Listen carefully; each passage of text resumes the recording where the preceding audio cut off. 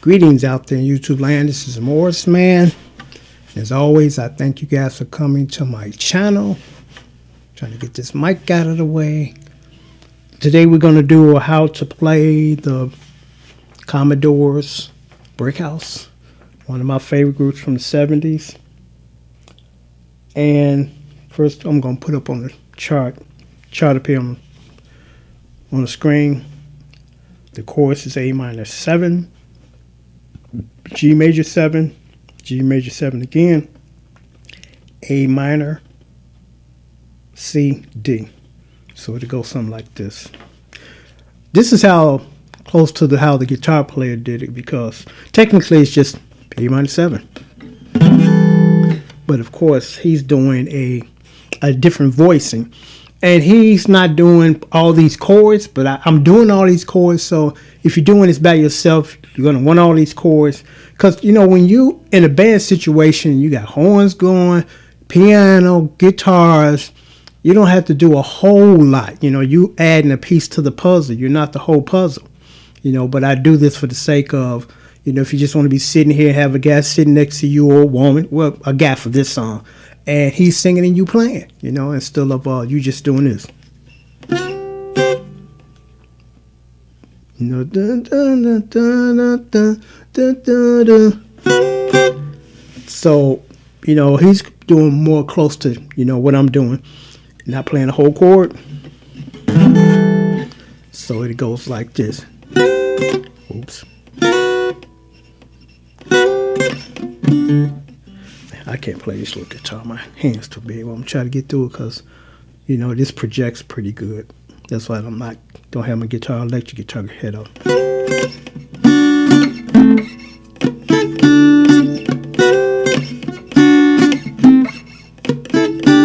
Nope.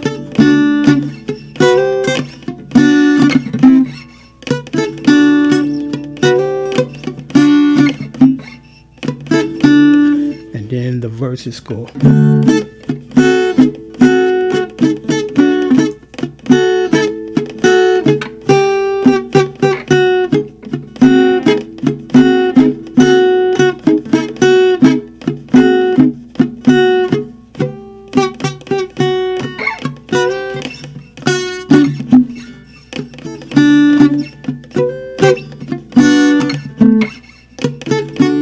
And then that shake it down, down. Shake it down, down.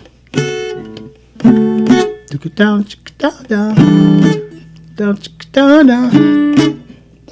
down, down. Down, shake it. Down, shake it down, down. Now you know what that is. And I think a lot of people never caught that, because sometimes groups sneak in little things that nobody hardly noticed.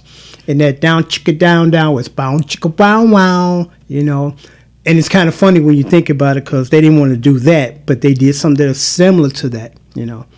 But that was just some kind of interesting. But yeah, it's a A sharp 4. Tick it down, down. Yeah, it's an A suspended 4th. You know, so that's basically the song. And I put the diagram up for the voicings, if I haven't already did it as you're watching this, for the verses.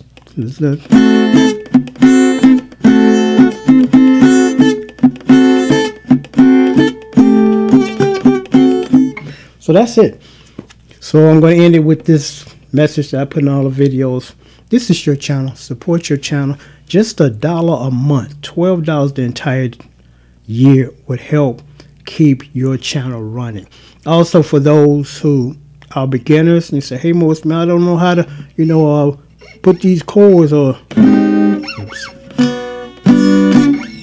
you know, I don't know the fingering for these. Not a problem, I got you, because we all start somewhere, which is the beginning, all of us. You know, nobody just walks in, want to play guitar and jump in the middle with an intermediate immediately. No, we all get to start at the end of the line.